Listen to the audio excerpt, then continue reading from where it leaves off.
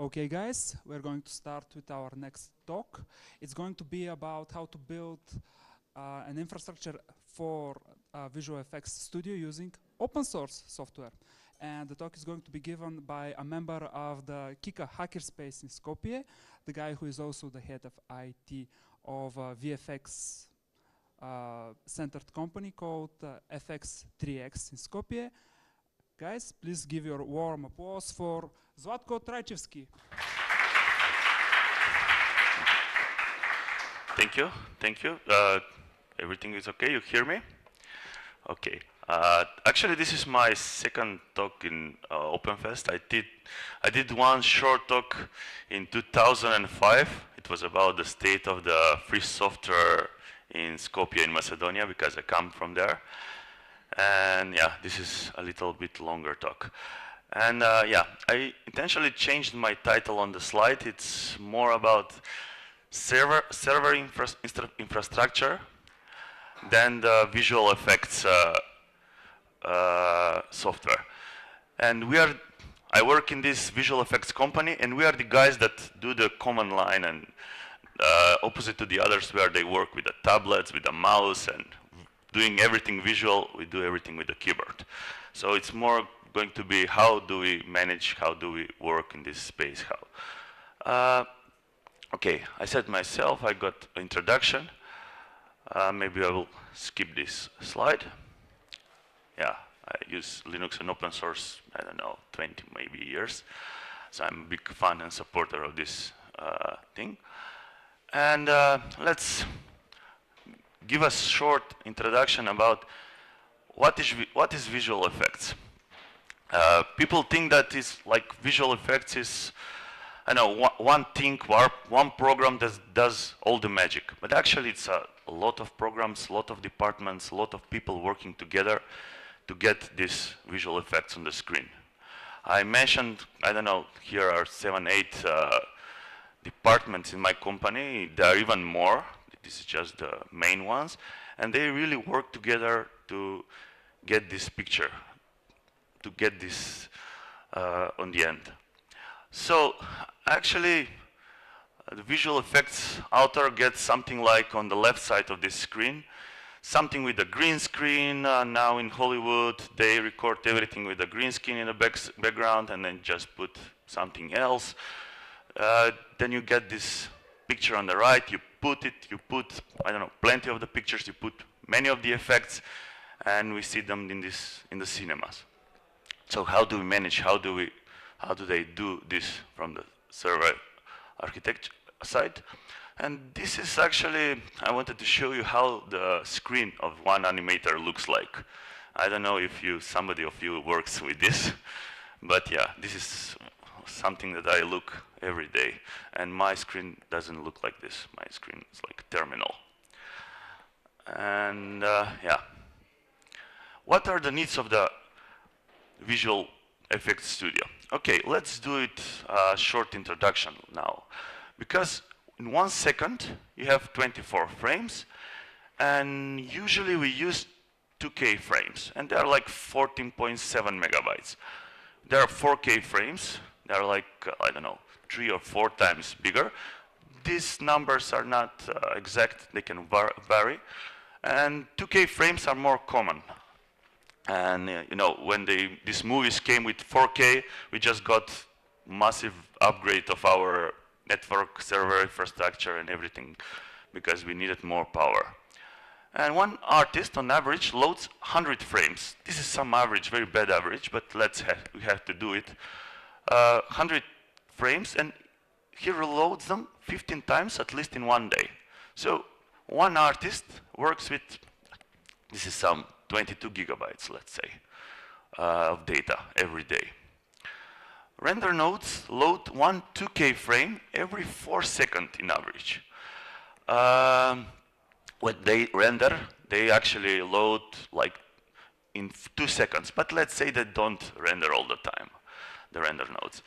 Actually, if my colleagues hear me this, they will say, no, they're not, they're rendering all the time. But okay, let's say they have pause. So it's 4 seconds in average. So with these numbers, During one work day, 8 hours, we have only read. If we use 2K frames, we have constant read of 259.75 megabytes per second from file server. So this is for 100 workstations and 50 render nodes. We have more in our company. But let's say if we have 100 workstations and 50 render nodes, these are the numbers. And you can see that actually 2/3 of this, it's from the render nodes. They get a lot of data. And also there are peaks. This is like constant, this is some statistic. It's not like, let's say artists come at work in the morning and then you have a peak from the server. They read everything from the server. And something else is, new scene is given to the render nodes. Then they go to the file server and they get the data. And also writing slows down file servers. When somebody is writing, it's really, the file servers are slowing down. We are trying not to have this, but it's happening. And these numbers are only for 2K. If we need 4K, then you multiply this number with 3 or 4, and this is a lot of data that we have to serve to the artists. So they get this on the screen and they do the effects. So my talk is going to be more about how to get this data, how to serve these artists. Okay, this is one simplification. On the left we have servers, and on the end, on the right side, we have workstations and render nodes. The aim is to have the workstations and render nodes 1 gigabit Ethernet, 1 gigabit Ethernet speed all the time. So whatever they do, they have 1 gigabit Ethernet for reading and writing and everything. So that's the aim on the end. So with the network infrastructure, it's pretty simple. We have 40 gigabytes on the left that servers are connected, then we have 10 gigabits network, and they go to 1 gigabit and they go to the workstations and render nodes. Let's go first for the file servers. We're going to go slowly from the file servers to the clients. And we build our own file servers with high I/O apps. This is one thing that these file servers need, is very high IOPS. And we build our own file servers. We had a lot of companies coming to us. They're giving our offers. They were mostly for banks, for insurance companies, servers. They're totally different than our needs. So we get off-the-shelf components. We really get them. Sometimes we ordered them mostly from the United States. And sometimes we pray if they work together, because we never know what problems may arise. Until now we didn't have problems, but we get these off-the-shelf components, we put them together, and we use Linux. We use CentOS to power these file servers, and we use also software RAID, because we tried with hardware RAID and everything, and it's much, much better. I cannot, if somebody wants to talk about these things later, because I don't have time for these things in this presentation. But software RAID. And we use a lot of server and client caching to get this data to the artist. Without this caching, our file servers will be almost dead. So we use RAM is the primary caching. We have a lot of RAM. Then we have SSD caching. It's used for read and write. RAM is only for read. And then we use NFS cache. NFS cache is something that we use to cache the files on the clients. So if they read once from the file server,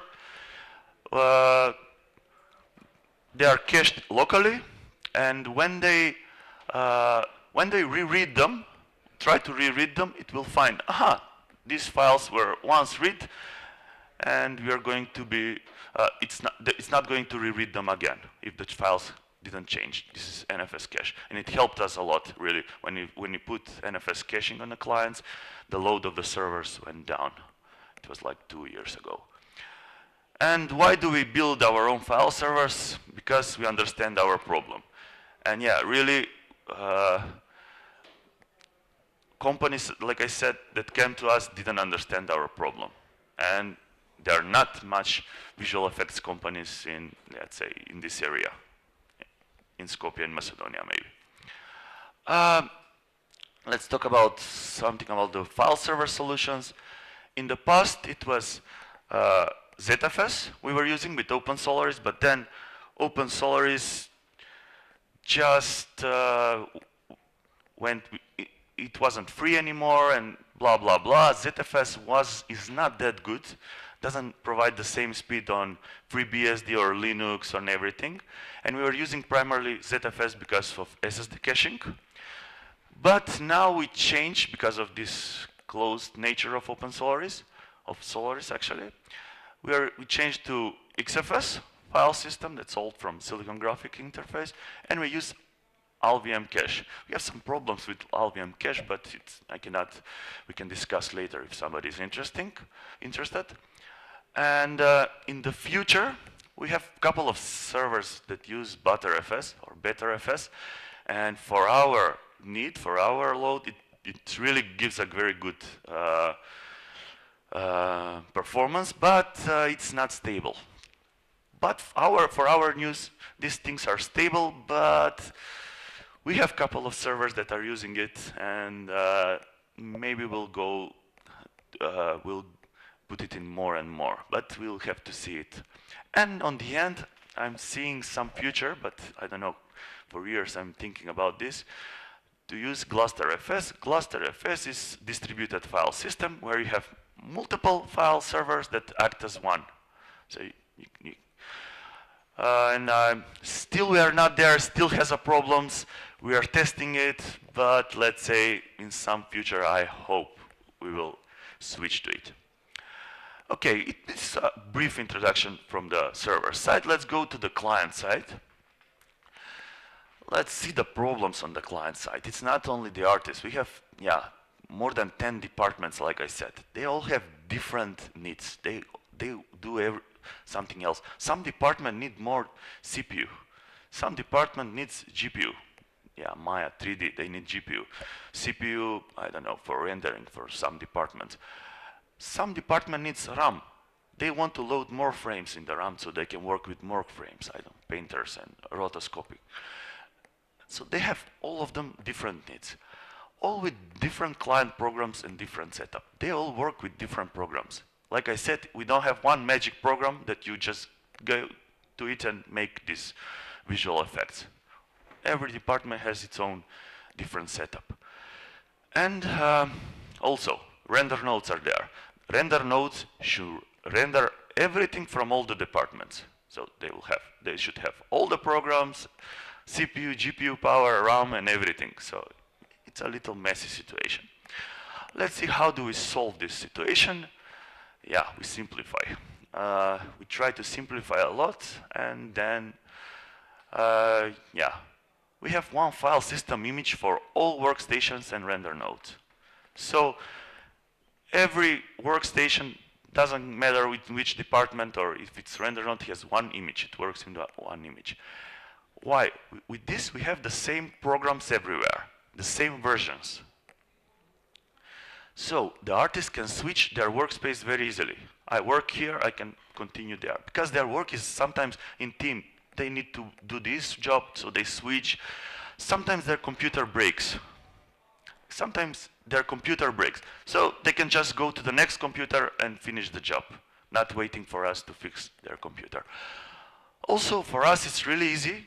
We reset if some problem is coming with the workstation or with the render node, we can fix and return the image in 5 minutes.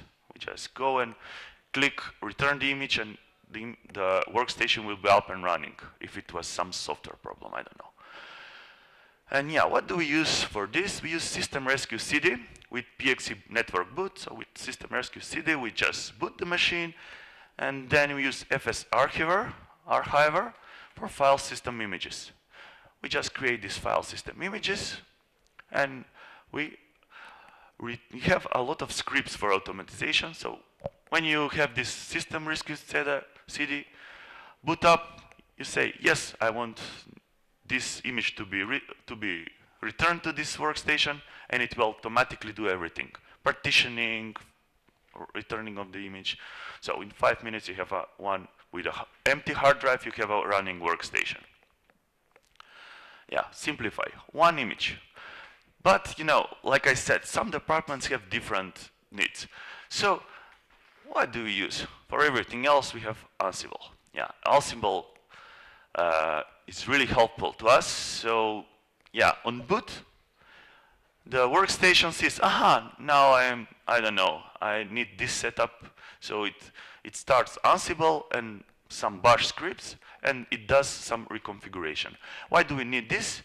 Yeah, we need it, yeah, Ansible and bash.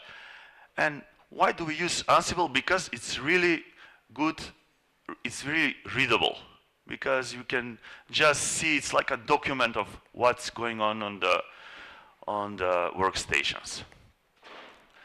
Yeah, like I said, simple examples, like if the machine is booting up and it says, aha, I'm a render node, it will not start the graphical user interface, but it will start rendering interface, let's say. Or also, we do this with Ansible for upgrading of some program.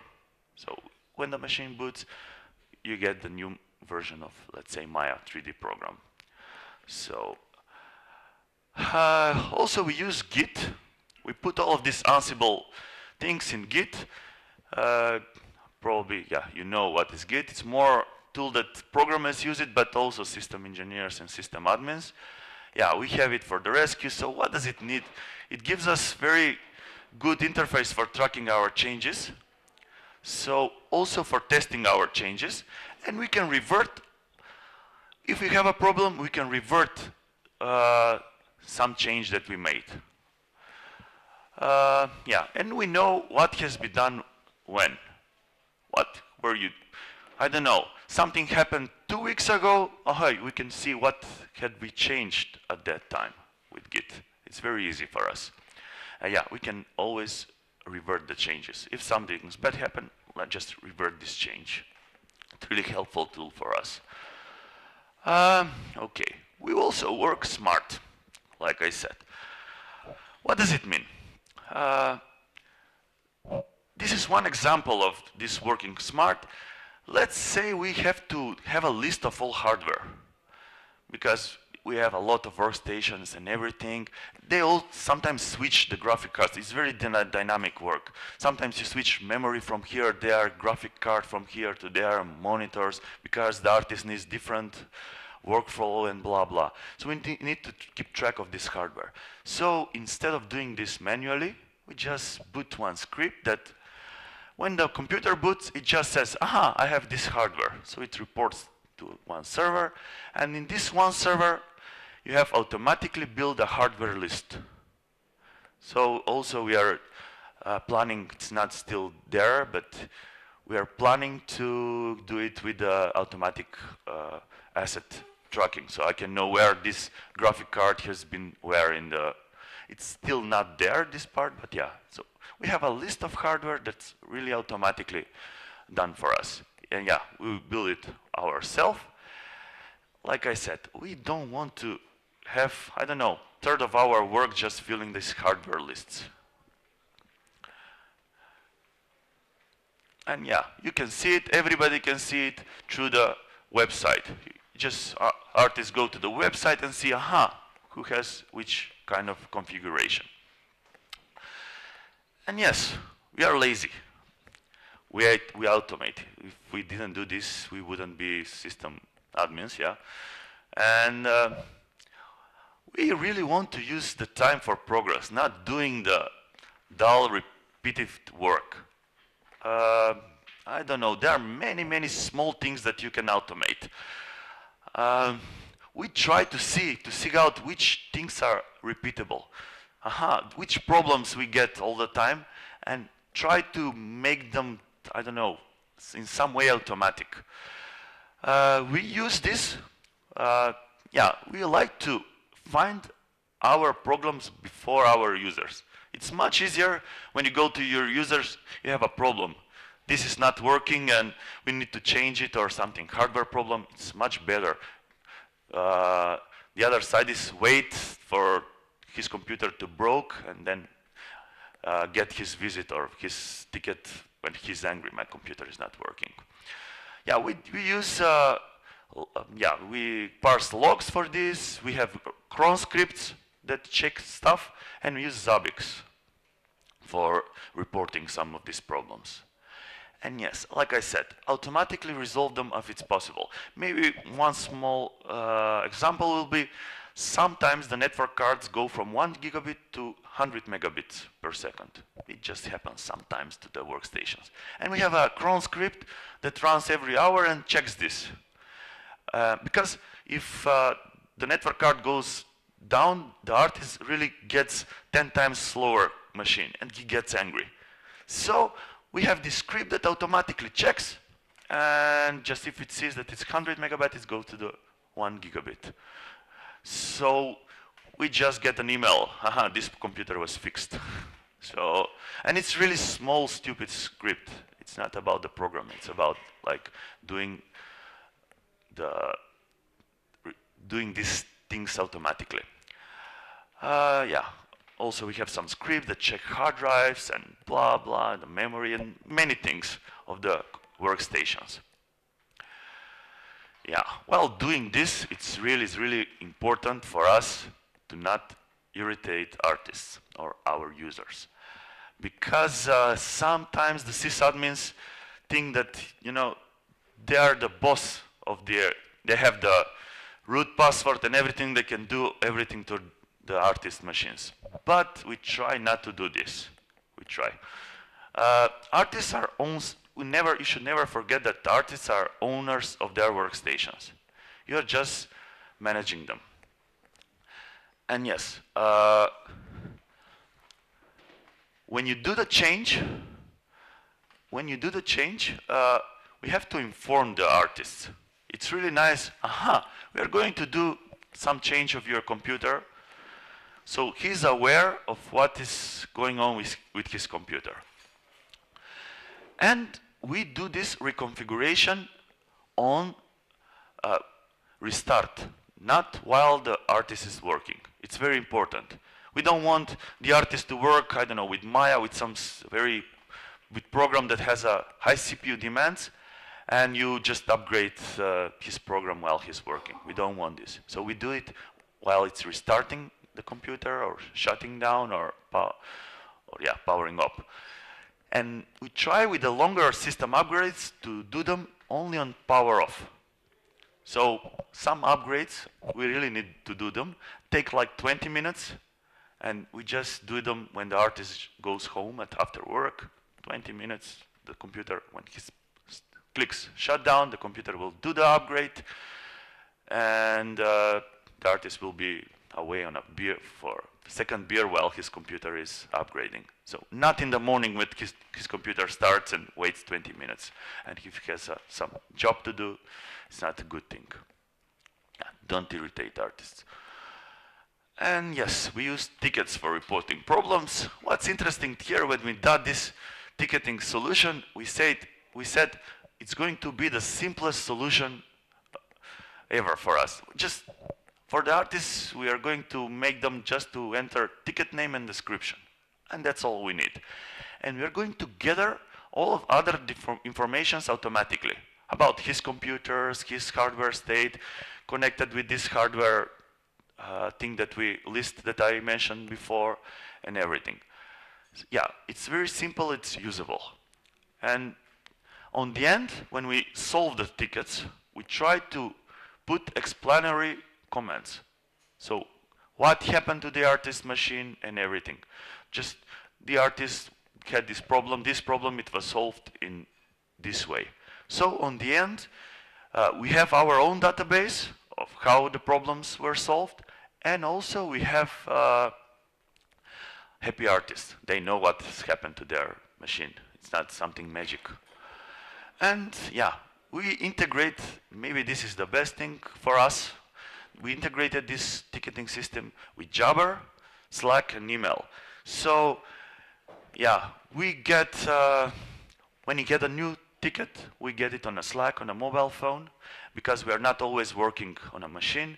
We are somewhere away, and we can discuss about this ticket and say, oh, I will take this ticket and everything. So it makes this integration very mobile, and this is really what we need. Yeah, even if we are not at work, we can sometimes solve with this, we can get these tickets. Yeah, this is something that we did to communicate with the others. We did some simple dashboard. We are gathering a lot of data from the workstations, from, I don't know, rendering machines, from servers, from key cards, from the, I don't know, from the kitchen, who was ordering, how many orders were done and everything. And we wanted to make them in the graphs.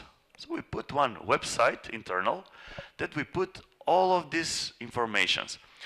I don't know, boot time of the workstations, number of logins, last tickets, are they resolved or they are not, processing time for the tickets. We put diagram how much time do we need for process these tickets. We also put Git changes in this website. So everything we do, we have our own document like in Git, but also we give it to this website so everybody in the company can see what we've done. And yes, it's really good for us. We know, we can see what's happening from the IT side, IT perspective, but also for the others. We are with this transparent. They can see what we are working, what we are doing.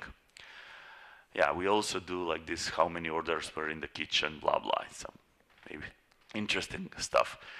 We were discussing about what was most interesting thing to order in the kitchen, to put it in this dashboard. Yeah, what is our attitude toward our work? Because, yeah, system engineering and free software is about exploring, testing, and choosing the best solution. Yeah, because we don't have some solution from some company that think, we have to do the thinking. We have to do the research by ourselves. We use everything I said here is done with free software. From the server side, everything is done with free software. And really, we need people to encourage to make this software to work. And really, I think if you encourage people to think about the problems, to talk about the problems and solutions, and to test multiple solutions, and if you encourage them even to implement this solution, they will do it. We are working together and we are encouraging the people just to have this thinking about the problems, and from the thinking to go to the implementation of the problem. It's really, free software really needs someone to make it work in your company. And I always like to say that it's like Lego bricks.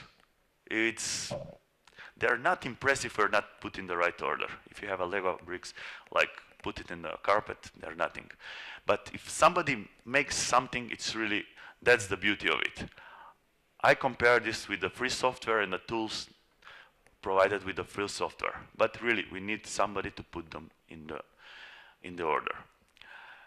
And yeah, on the end of the day, with the artist, we go for a beer. And yeah, we are not afraid of them. We like when we go with the beer, we know they don't have problems with our work and everything. So if we have some problems, we discuss. It's better with beer. This is more or less everything I had prepared for you. Maybe some of you thought it will be more about visual effects programs, but they are mostly closed source. We do the work for Hollywood, but we try with the server architecture to do it really in an open way with a free software. Thank you. If you have some questions now, you can do them. Or no questions.